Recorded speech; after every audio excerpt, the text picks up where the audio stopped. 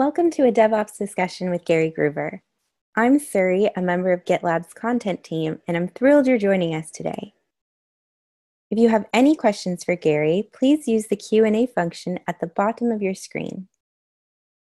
If you have any technical difficulties, please use the chat function. Today, Gary Gruver, a DevOps consultant and author of Starting and Scaling DevOps in the Enterprise, and John Jeremiah, a senior product marketing manager at GitLab, will discuss the details of a DevOps transformation. Gary and John would love to answer your questions throughout the webcast, so I encourage you to add your thoughts to the Q&A box throughout the discussion. John will lead the conversation as we learn from Gary. Hello, John. Hi, Suri. Thanks so much for setting this up, and I'm really excited to be here. Gary, welcome. I'm really excited to be able to spend some time with you and have a quick conversation and talk about DevOps.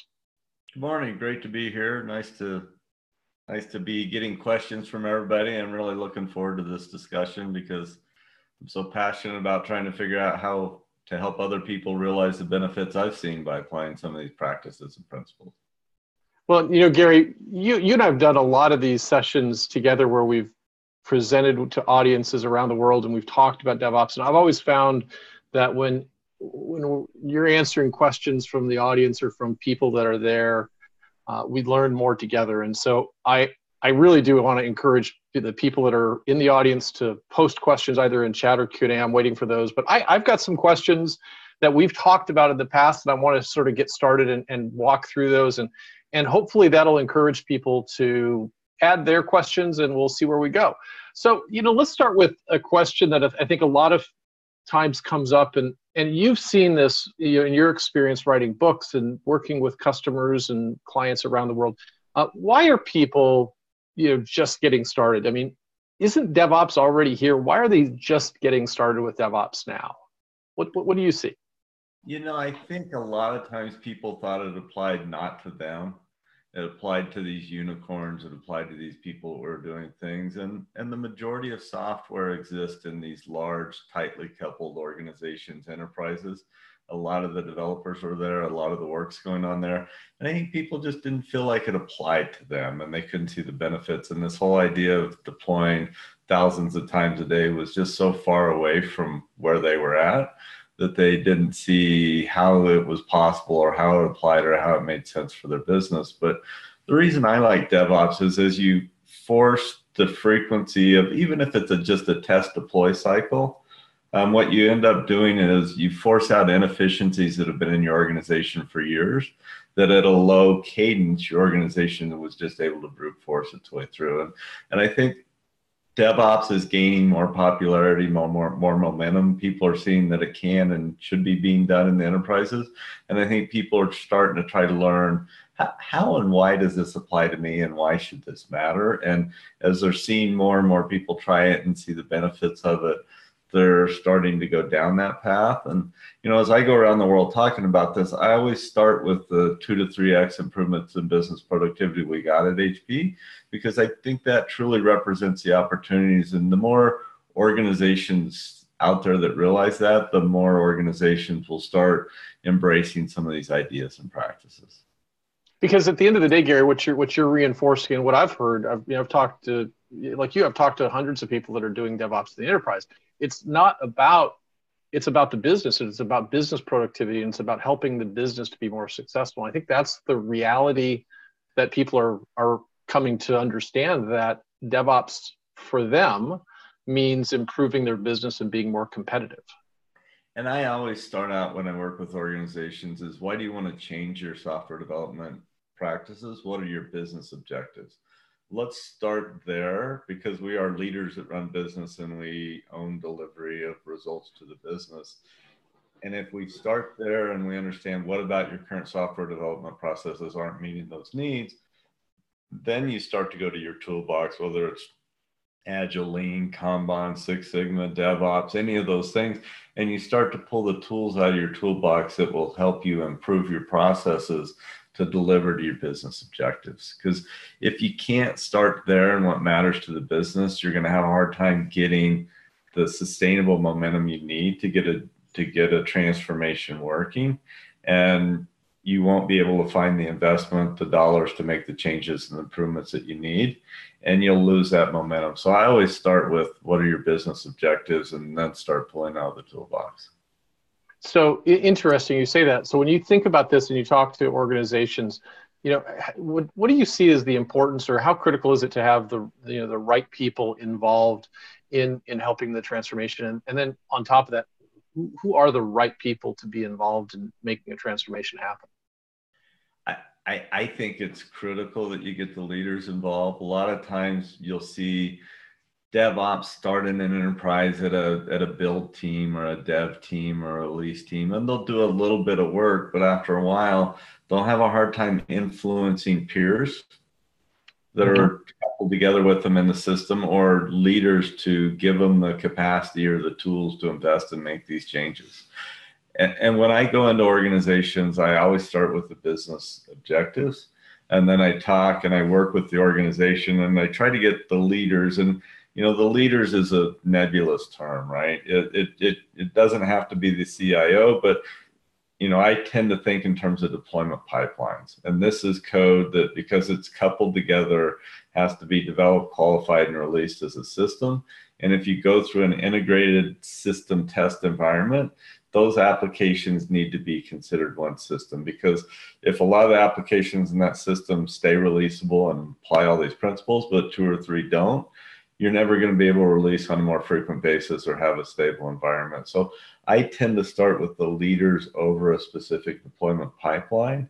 I start with their business objectives, and then I try to draw out where the biggest sources of inefficiencies are, and I try to get their fingerprints on the plan. And this will be the managers and the leaders of that, but it's also your technical leaders, because if you can't get your technical leaders to embrace these new ways of doing it and champion it and doing things, you're not going to get the momentum and the movement that you see. And it's going to be a journey. And if you really start with what matters to the leaders of that organization and what they're going to drive for results, then you can really start to find. They will find the capacity, they will find the momentum, they will make sure that they hold people accountable, and they'll drive the organizational changes that are required to make these successful. So I spend a lot of time doing executive workshops. I do execution workshops where I get the leaders.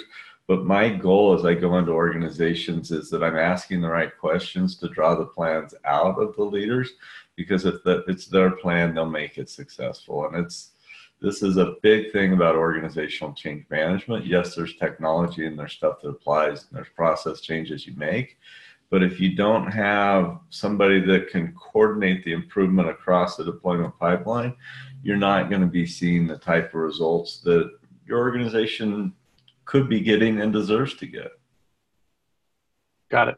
So what you're really saying is, as I hear it, and what I think is true in many cases, is that you have to have the top-down leadership, but it has to be bottom-up too. The stakeholders, the people that are going to have to go through the change, have to own that. So it really takes a team of everyone who's responsible for the business to make that change happen. Those are the right people, is a group of people, right?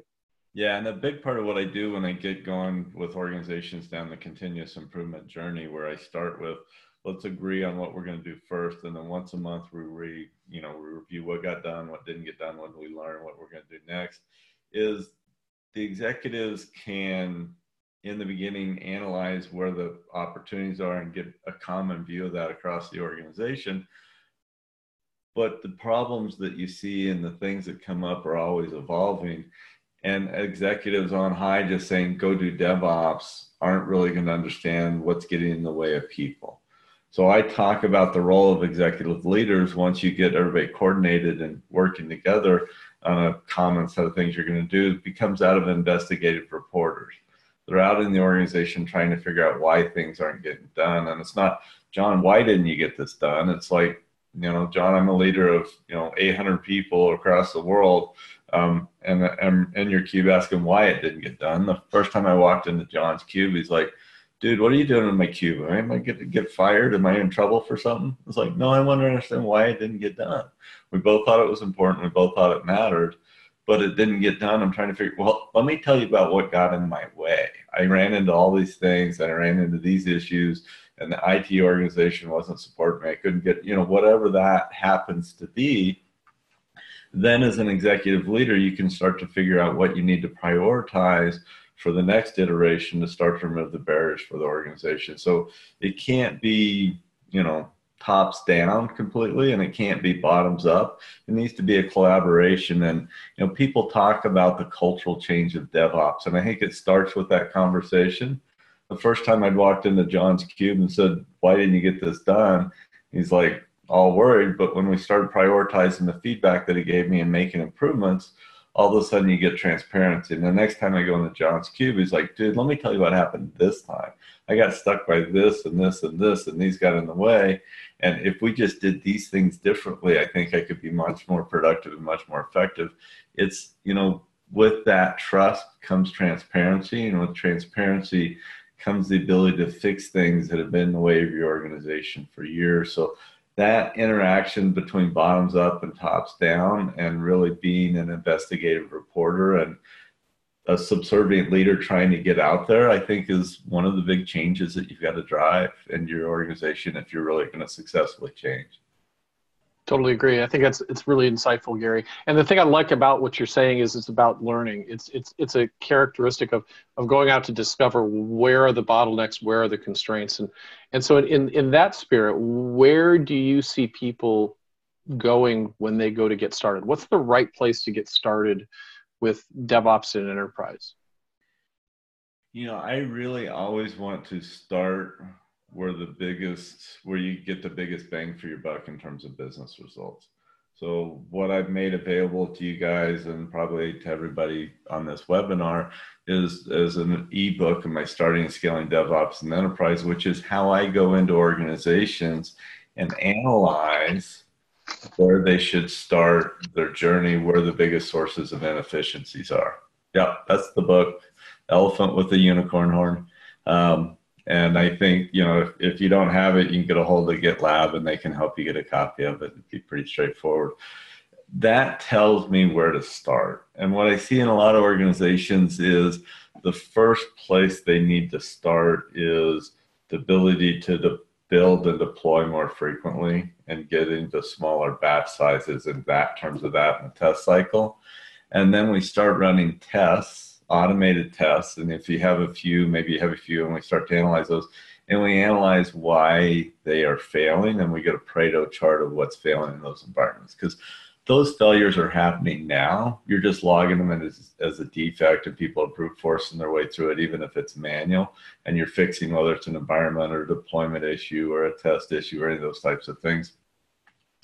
And what I find when you put those automated tests in place, and frequently, it's going to take 1 to 2 months to really build and test on a more frequent cycle. And then you get 10 or 15 automated tests that you're running at the end of each build. And then every organization I work with, it's kind of a different direction.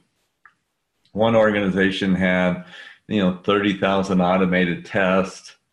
They ran them once a week, and they only ran them once a week because 40% of them failed each time. And the guy over in India spent the rest of the week debugging and triaging the ones that failed. And it turned out that, the environment that he had to run the tests on just was not sized large enough. So it was always timing out. And so simple things like that you wouldn't consider. Or maybe you have an F5 that's intermittent in your test system and you need to stabilize those things. Or you find when you move from a dev environment to a QA environment, the environment's configured differently. Or maybe you're manually deploying and it's not consistent. So you use, whether it's an environment issue, a deployment issue, frequently what I find is organizations go in there and they may have a lot of automated tests that they've had those automated tests, they've been running them, and then they've been manually debugging them. If you're really going to use them as a gate, they need to be stable. They need to be maintainable. Maintainable is as you change the application, you should be able to change your automated test just as quickly to keep up. And they need to be easy to triage.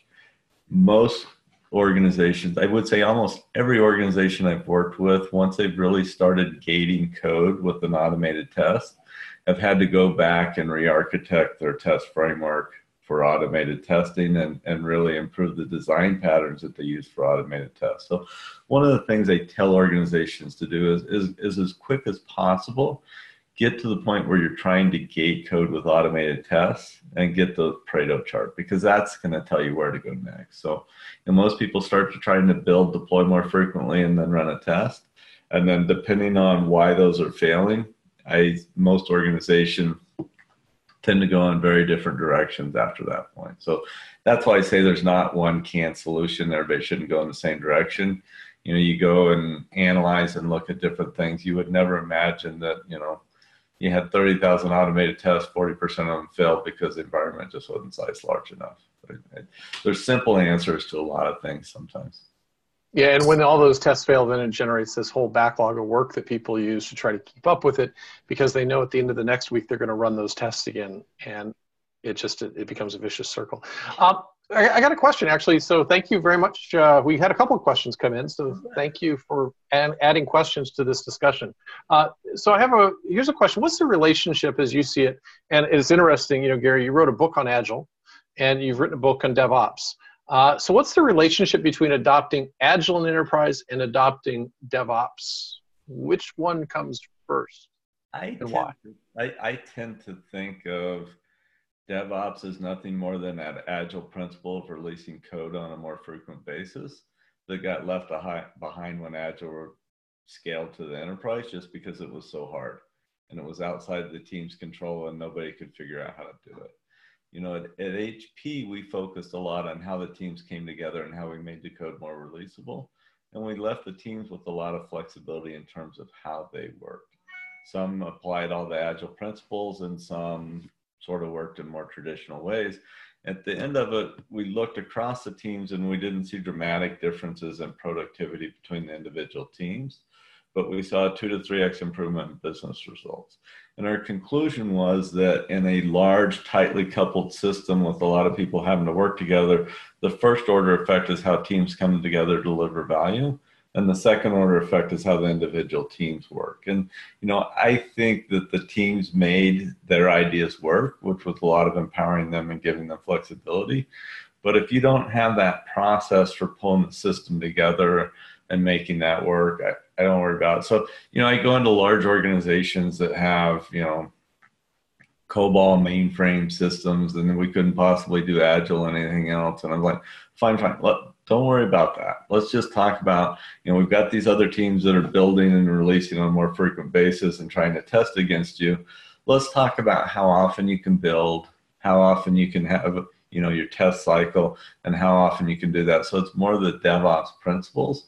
And I think once you get to that point where your building testing cycles are very small, the Agile part of it starts to become much easier and much more natural. So create a system to where it's easy for people to do those types of things, and then, talk to them about it. And some teams want to embrace it, they want to embrace it. But if you don't have that system for putting it together and a deployment pipeline for releasing it more frequently, I think the business results from Agile become much more constrained, or you don't get as much out of it. So I would always start with and call it the Agile principle of being able to release code on a more frequent basis to the customer. I would start with that piece, because what I find is when you have a large number of people that have to work together, that deployment pipeline is the forcing function that aligns the organization. One team can't check in something that doesn't sort of work with somebody else's, and they have to resolve that and figure it out. And if you just let the teams go independently and then somebody else is responsible for putting that together, I just don't think you get the benefits that Agile is intended to achieve. And I don't think you're doing what Agile really is. And that's a lot of reasons why, the first book was A Practical Approach to Large Scale Agile. But what we realize is where we got our biggest benefits is how do you coordinate the work across teams? And that kind of evolved to what DevOps is today. So I've kind of turned my focus to that. If you've got an Agile transformation in place, great, let it go forward, let it do. But let's start working on the problems that have the first order effect, which are how do you integrate the work across teams? Very cool. You know, it's interesting. It's sort of the water scrum fall model that a lot of people fall into the trap of, which is, you know, we're going to do all these big requirements up front.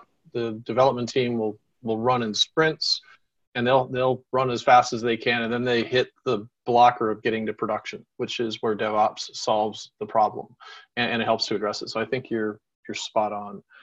You know, it's interesting you talked about your experience at HP, because this next question might be relevant for you. And maybe you should talk about your background there, because this is a question. Let me read the question, and you can share your background and how you can help. So here's a person who's actually working for a small to medium company, and there's dozens of them, and they make embedded systems. And there are lots of DevOps material that teaches and talks about end user applications in the web, where, you know, tools, you know, can lead you through things like, you know, GitLab and Kubernetes and web deployment, making it easy. What are your tips and tricks or your insight about applying DevOps for an embedded system where there's hardware buttons and a GUI? I think you might have some background on that. Yeah, so I started by transforming how we did software development for Hewlett-Packard for the LaserJet printers, which is very much embedded software and embedded firmware that goes into these systems. And the firmware had been the bottleneck for the organization for 2 decades. And I figured we had to do it a different way. So we started down this path of continuous improvement. I didn't even know I was doing Agile for the first 6 months. I just thought we were doing common sense of trying to set short-term milestones and improve and get better. And a lot of the things that we ended up doing, and if you really want a good case study of that, it's a practical approach to large-scale Agile development. See if I can grab that one. It's this book here, and it talks about the journey that we went through at HP and the types of things that we did. And a lot of the things we did was, you know, how do you coordinate the work across teams? How do you test? How do you automatically do continuous integration? How do you gate the code? How do you work through those pieces? And that's clearly there. I work with a lot of other organizations around the world that are doing embedded work, and the same principles apply. You know, you don't have the deployment issue that you have in some, you know, large organizations where you're deploying to a website and an environment, but Kubernetes can be very helpful for your test cycle. Right? At HP, we had, I think it was, you know, it was like 6 or 7 racks of servers running 20,000 hours of automated tests every day. And to manage that and do that, we'd have a simulator, we'd spin it up, we'd deploy it into these server farms, and we're doing that automated testing and feedback, which is critical to being closer to release on an ongoing basis. It's critical to making your triage process more efficiently, because you have a smaller group of change sets between the last build and the next build. You may not be deploying to your customers as frequently because they don't want to upgrade their firmware on an ongoing basis. But where we got a lot of those benefits was really automating our testing, going to one trunk-based development instead of a lot of branches, and going to smaller batch sizes in the change sets between test cycles that enabled us to triage efficiently. And that got us 2 to 3x improvements in productivity. I'm working with other large organizations that can't release very frequently just because they had a lot of branches and a lot of trunk sizes, or a lot of test cycle length. And a lot of this applies very directly to embedded systems. And, you know, grab a copy of the Practical Approach to Large-Scale Agile Development. That is truly, you know, step by step the changes that we made and the things that applied. And if you have additional questions, just, you know, pop me an email and maybe we can get on the phone and talk through it, because the benefits are very real with embedded systems, even though you may not be deploying quite as frequently. Cool. I knew you'd like that question, Gary.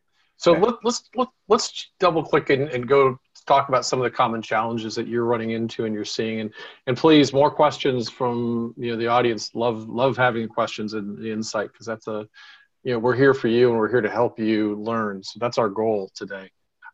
When you do workshops, and you've done these with lots of different industries and lots of different situations, What do you think, as you see it, what do you think are the top 2 or 3 challenges that are most common that people are running into, the issues that you're helping them overcome in your workshops? I think, like I said, the first one that people need to be able to do is to get to smaller iterations. They need to be able to build and deploy on a more frequent basis. And I work with some organizations that have got, a pile of scripts that they've had laying around for builds and different things. And when they really start trying to build on a more frequent basis and deploy, you find that they didn't have a very efficient process. It wasn't working. So, somebody would do a build a week or a build a day, and they would just manually brute force getting it done.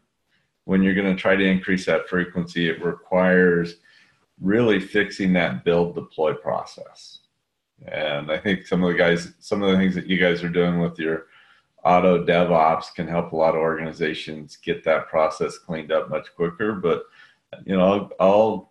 I'll spend 9 months with organizations that are really just trying to get that problem solved because it's been so difficult. And then really quickly behind, once you've been able to build and deploy, you start trying to run some automated tests. And most organizations, while they've been doing automated tests, some a little bit here, there, a little bit there, really don't have a good test framework and don't have good design patterns for tests that enable them to be maintainable, triageable, and all the things from that.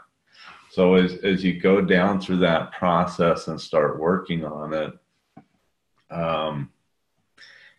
it really starts to highlight the things that you need to do. And the reason I love DevOps is as you start to go through those things, you will find that, people are deploying code into an integrated test environment that's not ready and is unstable. And it's causing everybody else in the organization to run into the same defects. So they log a defect, somebody's got to close it out. Deployment wasn't done correctly. People log a bunch of defects. You got to close it out. You got to fix it. You got to go through that. You really shouldn't allow anybody to do manual testing on an environment until it's at least passed through some set of automated tests. And the first step is really getting those going, getting those stable, and requiring those to pass before you have anybody have access to it. So, I tend to try to work on finding and fixing the defect as close to the developer as I can. And I talk about, 3 different types of waste that you see in organizations. One is, a developer working on something that won't work with somebody else's code, won't work in production, or doesn't meet the business need. And you can't optimize that like you'd optimize a manufacturing process where you change the process and you measure the output, because you're changing both the product and the process at the same time. And to improve those efficiencies of that, what you really need to do is reduce the feedback cycle time, and you need to improve the quality of the feedback. Every developer wants to do a good job, thought they did a good job. Until you provide them that feedback, you can't expect them to get any better. So a big part of what we're trying to do is really improve the quality and frequency of that feedback. The next thing that organizations spend a lot of time and waste doing is just triaging stuff. This is, how can I figure out who caused the problem? Where did it come from? Those different types of things. And if you let your test environments become very unstable, you can tend to create a lot of waste, entering defects, closing defects, doing all those sorts of things. And ideally, you solve that by going to much smaller batch sizes, and you do it by gating code before it gets into these integrated test environments to make it more efficient.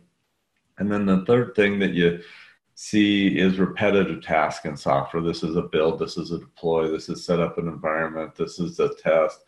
Those things can and should be automated, right? You don't want people repetitively doing the same thing over and over again that a computer can do. Which reminds me of Jez Humble's favorite joke. Do you know what computers do when they find out that you're manually doing something that's easy to automate? You know the answer to that one, John. Well, go ahead, tell me. What do they do, Gary? Well, they sit up at night and drink beer and laugh at you. I mean, manually doing something is not, repetitive tasks being manually done is not very enriching for the employee. It's not very valuable. You tend to not do it the same way every time.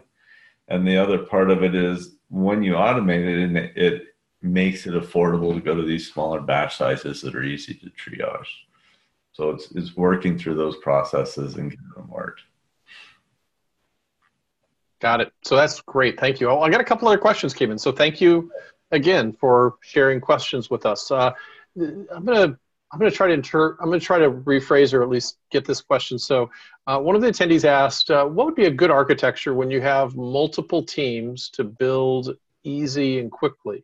And then the question is, how good are common solutions like GitLab, Jenkins, and others at scaling? That'll be your opinion. And then the question goes on is, I was looking at self-service tools and portals to make it easier for more teams to help themselves, but there's not much out there. He found something like AWX. I'm not sure what AWX is, but Gary, what's your take on architecture and building and scaling? Well, ideally, you want an architecture that enables small teams to independently develop, qualify, and deploy code. And that's what all the unicorns are doing. And, I've gone through this debate with Jez and Gene about, architecture matters when you go to do DevOps. And it's the types of things you do for large systems are different than the types of things you do for small systems. And the last Puppet report or two, they've gone in and tested for that and came back and said, you're right. Most of the people that are doing DevOps really well are the ones with loosely coupled architectures. So if possible, you want a loosely coupled architecture that enables people to independently develop, qualify, and deploy. And what you'll see is it's much easier to coordinate the work across 6 people than it is to coordinate the work across 600. And architectural changes can enable that to happen. And wherever possible, you want to go down that path. The reality is that changing an architecture in a large, tightly coupled system is a long journey, and it's a very difficult process.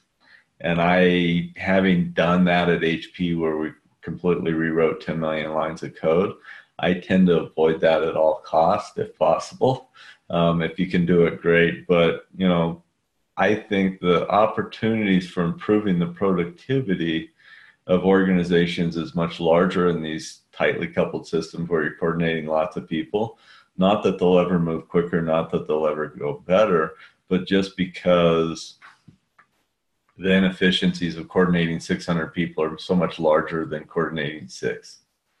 And so I start with that. If you look at the Starting and Scaling DevOps and the Enterprise book that's there, or even go back and look at the webinar that was done before this with GitLab, you can kind of go through how I approach putting together that system and the process and where to start for a large organization. And, as opposed to just enabling teams to do continuous integration on their own and having a self-service portal for that, if you need bunches of teams to come together in an integrated test environment, somebody needs to design that deployment pipeline, somebody needs to optimize it, and somebody needs to put it together. So there are lots of tools out there. People are doing this with large, tightly coupled systems with the things you mentioned and others.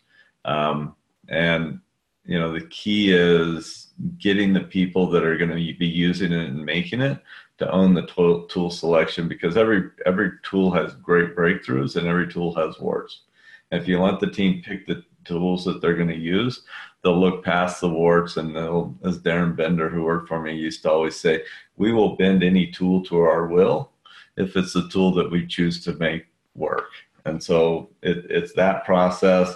There are some really nice things that GitLab's doing with Auto DevOps that really helps you if you've got a small, or if you've got something that you can put in a container, you can stand up that deployment pipeline pretty quickly and get that piece working. So there's tools out there. I work with a lot of vendors, so I tend not to be very tool specific, but there's a lot of things that can really help you move forward out there. Cool. Thank you, Gary. And I agree. I think Auto DevOps is pretty cool, but I'll let people check that out on their own, and that's online. You can Google it. Mateo asked a question. I think he's got a common challenge, which is, how do you convince your boss to start from zero a DevOps business transformation in a scenario with lots of old code? So what do you, like we talked about, it's top down, bottom up. It takes a team to make this happen. It can't happen grassroots up only, and it can't happen top down only, right? So what's your what's your sales pitch? How do you convince leaders that they need to think about DevOps? I have opinions, but I'd like to hear yours. I'd almost not start with DevOps. I'd start about what about your current software development processes are not meeting the needs of your business? What is he trying to accomplish that he can't get done? He's got pressure from his bosses to do more with less, to release more frequently from the business side or whatever it is. What about that is not meeting his needs? And then you can talk through now, here's some inefficiencies that I've identified in our organization, and that starting and scaling DevOps can help you collect metrics, can help you show how your process works. And then talk to them about, here's some big inefficiencies I see in our organization. And if we went down a continuous improvement journey of addressing these things, I think you would see more capacity freed up to do the types of things that you want to do to win in your business. So I would not go talk to an executive about doing DevOps. I'd go pull out of them what they want to accomplish and why. And then and only then would I start talking about pulling tools out of my toolbox to show the types of things to do. And, it's really hard to measure productivity in software development. And what I've realized more and more as I've started going into these companies, what I've gotten much better at measuring is waste and inefficiencies in organizations.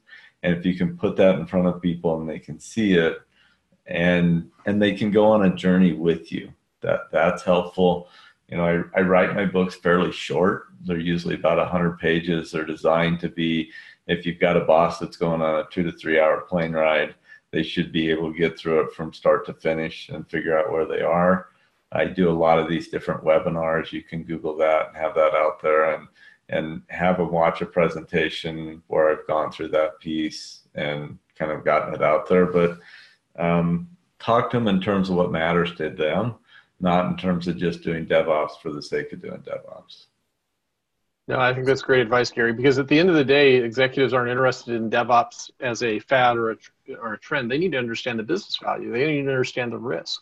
And they need to understand, I think, the reality that more and more businesses are facing competition from places that they don't expect. And so being able to ship software faster becomes a competitive advantage for them. Not just a competitive advantage, but it's also a way to avoid and to deal with the threats that they don't see coming. Think of Uber and taxi companies as a classic example. So I think you're spot on. And I think that's really what the conversation has to be about, is how do you go in that direction, assuming we're talking to an executive. I have another question about grassroots movements. So what do you find is the best way of tying together grassroots DevOps movements within a company at the CXO level? Often innovation starts low in the company where people start, organic kind of DevOps issues and initiatives. So one team starts doing, and I'm going to paraphrase, and one team starts doing it one way, another team starts doing another way. It becomes fragmented before there is a higher level oversight or management of it, so that it potentially becomes either an IT ops problem or a security risk. I really, if the teams have to work together on a deployment pipeline that has to be integrated and tested together, I think they should be on a common deployment pipeline, a common set of tools, and a common piece. If I've got another team that doesn't ever have to test against it, doesn't have to deploy against it, sometimes I think the efforts to make those two teams common are more trouble than they're worth. So in a lot of instances, you can, maybe you pick some common tools and you get some leverage across that in your organization, but absolutely, if the code has to come together and test it together, it should be a common process and somebody should be looking over that piece. And in that case, I would go to the leaders of that and get them to design that deployment pipeline and figure out how to release that code on a more frequent basis. What I frequently see in organizations is they think they're doing DevOps because they've got a team doing continuous integration at their level, and they're doing that, and they're doing their agile sprints, and then they hand it off to the release team later to get it out the door. In my mind, that's not really that's kind of what you can do from grassroots. It's kind of what Agile ended up doing when it scaled to the enterprise.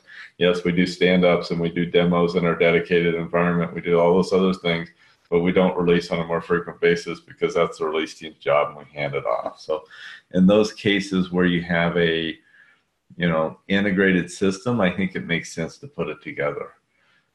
Would I slow down two teams that are making progress and deploying their code on a more frequent basis that can work independently to get them on a common tool and common process? I don't know that I would. I think if I was a security person, I would be trying to look at both of those deployment pipelines and trying to figure out how do I put my security testing in that deployment pipeline in the appropriate place and figuring out how to put it in. But even if people are using a little different tools, a little different processes, you should still be able to get that in there. So I don't think, you're going to have security risk if they do it different is necessarily valid, but you do need to get your security testing as part of that deployment pipeline because, DevOps is all about how do you release on a more frequent basis while enabling all aspects of quality, and whether it's performance, security, functionality, any of those types of things.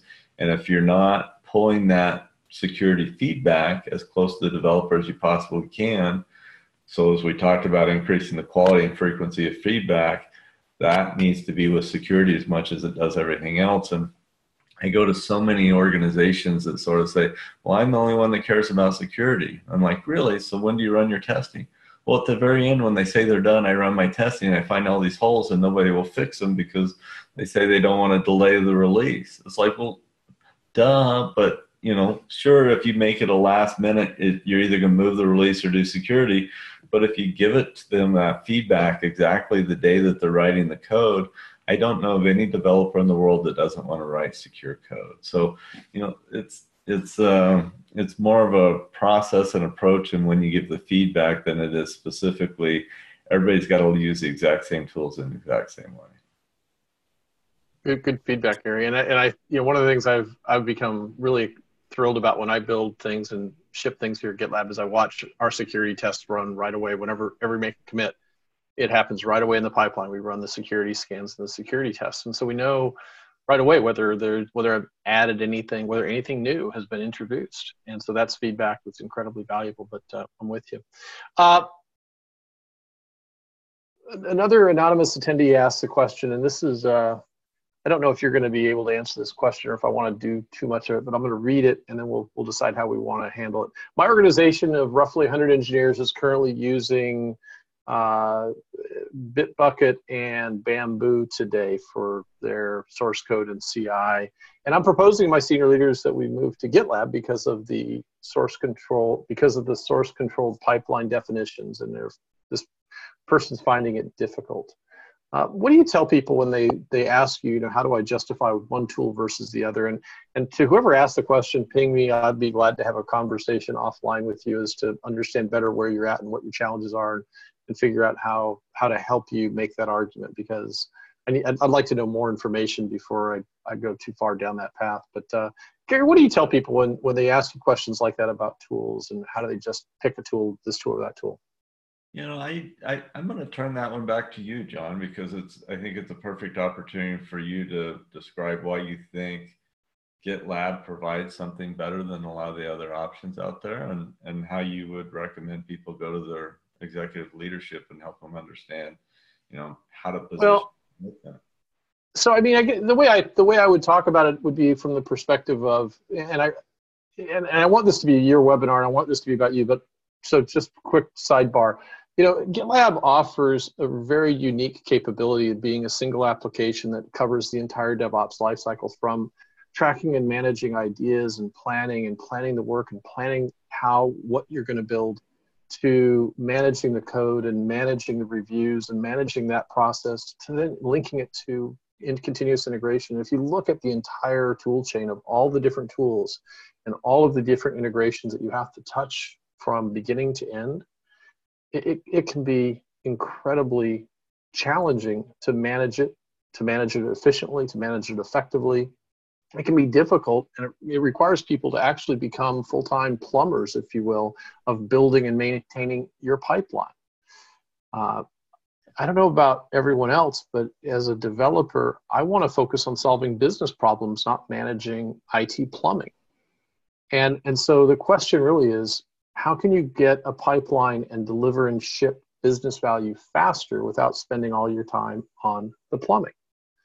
And I think GitLab is an incredible answer to that problem because we provide the entire flow from idea to production. We've used that in the past, but it's about how do you work and how do you enable people to come together and work faster, more efficiently. So we'll do more webinars with GitLab demos and talk to the GitLab value proposition.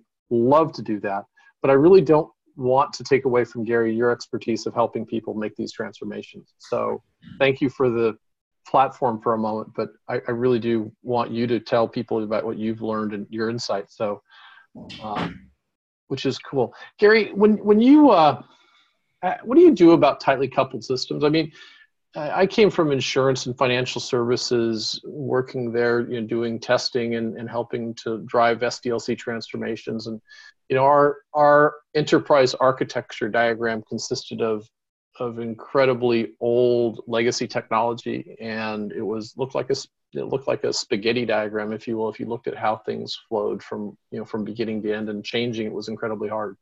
So we have this large legacy, tightly coupled set of systems. How do you do DevOps in that kind of a world? Well, that's a lot of what I cover in my Starting and Scaling books, but it's really, how do you take and maybe you can go to the slide that has the tightly coupled system, John, and that'd be a good way to get into it. But, you start with this big complex system where you have a lot of, down a little bit, down one more. Yeah, you start with this large, tightly coupled system with all these things that have to be in an integrated test environment together. And, ideally, you just do continuous integration on everybody checking code. You do a build, you do a deploy, and then you do a test cycle, and you'd figure out which of the three people that made a change broke the test. The reality is, when you have this large of a system with hundreds of people working together, that because it takes a long time to deploy it, because it takes a long time to test it, you're ending up doing batch sizes that may have 100 commits. And so it's really hard to debug and triage that thing. And when you get into that large, tightly coupled system, what you tend to do is, if you'll click down onto this slide one, what you tend to do is you break this into subsystems using service virtualization will enable you to test, and then click one more slide. And what you do is you end up with each of these three different subsystems where you're able to independently test and qualify those. And then if you go into the next slide, what you're really trying to do is take each subsystem one, you're trying to do continuous integration on both component A. If you click forward one, it shows that coming in, and then component B. And what you're trying to do with this is you're trying to keep defects from component A getting into subsystem one and causing instability in that test environment. And you do that by running automated tests that you gate it with. And then you're trying to increase the quality and frequency of feedback to developers in component A. And you do that by gating their code. So if they can't get something in through there, if the test automatically kicks it out, then they own resolving it. And you've got a lot fewer people that need to look at debugging and triaging that than if you do if that code made it into subsystem one. So it's this process of building up that deployment pipeline, and then you just do the same thing for each of the subsystems, and then you put the subsystems in together. And so it's continuous integration of continuous integration, and it's gating of things and trying to keep that integrated test environment stable. It's that process that I think of. And so if all of these different parts of the architecture have to work together, that's what I call one deployment pipeline, and that's what I call one system. Those people need to be all on the same tool set, all in the same process, and there needs to be somebody in a leadership role that's over that entire deployment pipeline, that's prioritizing the improvements that we make, the changes that we make, and really leading the continuous improvement process and interacting with all the different components and taking waste and inefficiencies out of that system.